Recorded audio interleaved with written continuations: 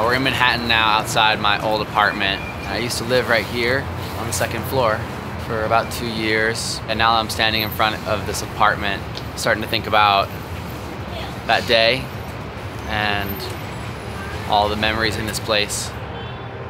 My name's Eric, and I create under the name EFDOT. I'm a muralist, designer, and illustrator, and I'm a creator.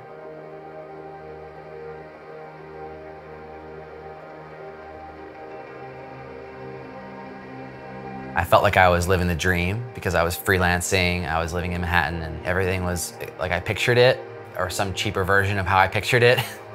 But then on one Friday morning, I was painting a sign for a friend's tattoo shop, and all of a sudden I just smelled something weird. I looked outside and I could see that the whole backyard was on fire. This was just the scariest sight that I'd ever seen. My body instantly went into panic mode. As I closed the window, I burned my hands. The window just shattered right into my face, into my body. The fire alarm starts going off, the smoke's billowing into the apartment. It was getting really hard to breathe in there really quickly.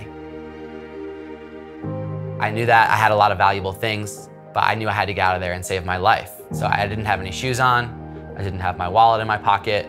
I just saw a clear exit, so I ran out the front door and called the fire department. The fire, you could see it from the street, going up 2-3 stories.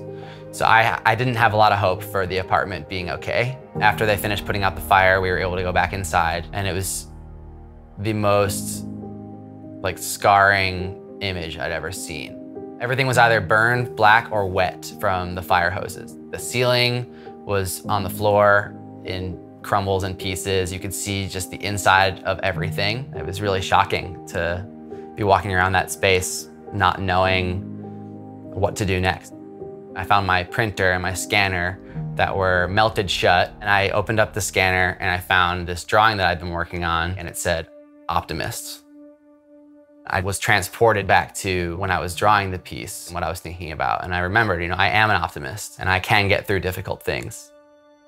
I think optimism is a choice. It's tough because optimism sometimes gets confused with happiness. You can actually be sad a lot and still be an optimist. But I do think to be an optimist, you have to be able to look for the silver lining. So I took this sketch and started creating products based on it. So literally I was selling things that said optimist. So I ended up creating a whole project out of it. I called it the Optimist Project, where we would sell these goods and raise money for homeless people and other people who went through disasters. I just think that after that project, I saw how much my lettering and my artwork could change people's lives, because I started getting these messages from people around the world, and they were just pouring their guts out, and they were just telling me about all their struggles and what they were going through, and saying that my story gave them hope. So that really inspired me to say, if I keep creating work like that, I can actually make a difference in this world. And I just had this sense of purpose where I had never had a project like that, where it impacted people so deeply. My art is everything to me. I just feel like it's such a big part of my identity.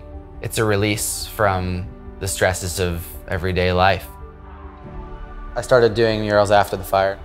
Beforehand, I was mostly just doing lettering and illustration on paper, but I was definitely curious about mural, and I wanted to figure out a way to work bigger, but I hadn't done any myself. It just felt like, if not now, then when?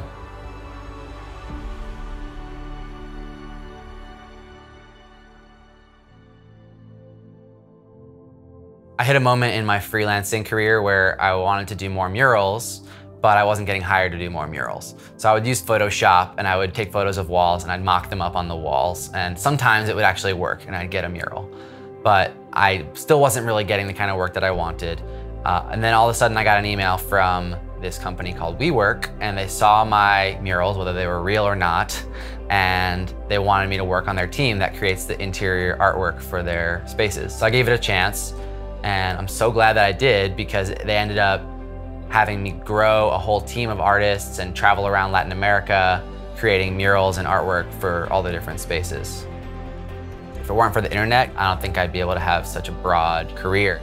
I've been able to get my art all around the world because of the internet, digitally and physically, because people will end up buying a print from me or having me come teach a workshop or talk or paint a mural.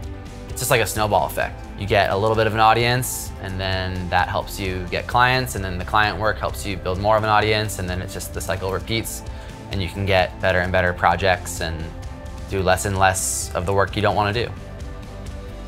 The biggest takeaway that I got from this whole experience with the fire was gratitude. It made me feel so grateful for everything that I still having both of my hands to create this art that I'm so passionate about. And so every day when I wake up now, I try to remind myself that this is a gift. This isn't something that we can take for granted. And so when I sit down with a pen or with a brush, I actually channel that and sort of meditate and feel like whatever I'm creating right now, just the fact that I'm getting to create it, that's enough.